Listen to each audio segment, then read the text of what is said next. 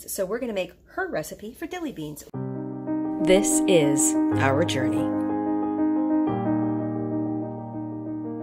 Welcome to the Betancourt's homestead.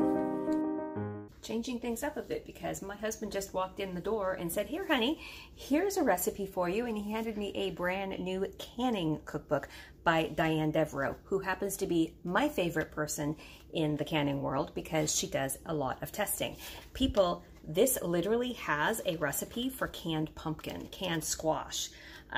Yeah, so I'm excited, but I turned and they have dilly beans. So we're gonna make her recipe for dilly beans with the leftover green beans. I'm gonna have to alter the recipe, Diane, a little bit because I don't have 7 pounds. I probably have a pound, so we'll make do. But the good news is when I'm done with these, I'm done with green beans for at least 24 hours. Oh gosh. Okay, as with any new recipe I'm looking at over the book, Diane has a very interesting way of canning. She only does the things that are absolutely necessary, and she sends her stuff out to be tested. So I trust her because she has things tested. One, you only have to take the stem part off of the beans. You don't have to take the little squiggly liney thing. Love her. And two, we're raw packing everything in the jars, capping it off, and then cooking them. So there's no blanching involved. Oh my gosh, love her. I had a little bit of extra, you know me, I can't let anything go to waste. Little tiny jar with little tiny ends. Now to make the brine, and because I'm only doing 1/7 of this recipe, this is where I'm going to tell you all, tell your kids, math is life. Do well in math and pay attention, or you'll struggle in life. That said, her recipe is so easy. I have already stuffed them and made the brine and poured it over, and they are in the canning pot. They are being processed right now, waiting for it to get up to pressure, and then it processes for 15 minutes, and I'll be back with you and show you the final product. Woo! That's it for the green bean harvest, though. So we're just waiting on that. They're done. Don't forget to label, and then the next day we'll wash and we'll talk about all this. So we'll talk all this over, right? Isn't that our thing? I think it's funny I did that whole video except for the last clip with a piece of dirt under my skin, under my eye. Nobody said anything. You probably were all standing there going, "You have dirt under your eye." Yeah, the struggle's real. Welcome to another cost comparison where we stop and see if the dilly beans that I canned from my favorite brand new canning book really compares to store-bought. Price-wise and taste-wise, we already know. So let's get into it.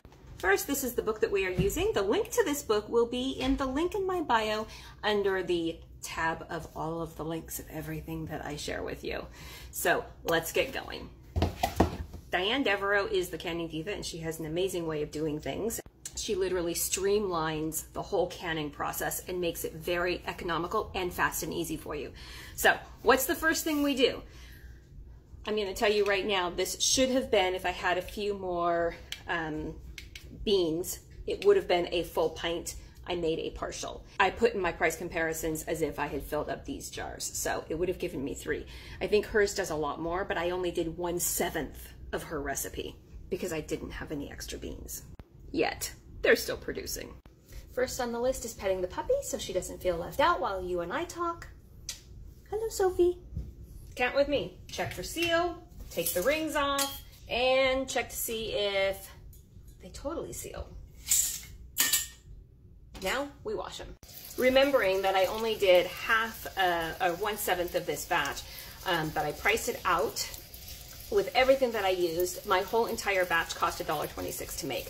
Green beans were in my garden. I grew them myself. So you take the 26 cents, $1.26, and you divide it out. That's 42 cents a pint, 42 cents for one of these. Always wash your jars, people. You want to get the gunk and the icky off the outside of them before you store them long term. With that, $1.26, 42 cents a pint. So I took, and they're 16 ounces. So then I went on Amazon because I don't think they sell these in the stores. I couldn't find it at Walmart. The cheapest one I could find store-bought is $4.92. Wow. $4.92 for a cheap brand. That means it's a $13.50 savings just on these 3 jars that I have. That's it, just on these 3 jars. People, I think if my husband likes these, I'm doing them again because that's a whopping savings. So don't forget to label. That's a good savings. Why are dilly beans so expensive? Like to purchase, done. Just so that you know I did it. They're labeled. See, I practice what I preach.